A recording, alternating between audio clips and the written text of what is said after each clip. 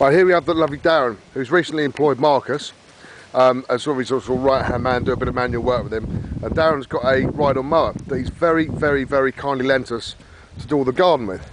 Anyway, Marcus has been left alone with the ride-on lawnmower for about an hour and a half. And subsequently, it's now at the bottom of the swimming pool. What a fucking idiot. Who was the rock star that did it? Keith Moon? I don't know. Uh-huh. Take it out, there's too much oil. Yeah, well, he's Full fucked of the pool. petrol and everything. As long as it hasn't gone through the bottom. Yeah. Well, I'll get some shorts on, mate, I'll get in there. Anyway, so yeah, so we've now got... What a fucking dunderhead.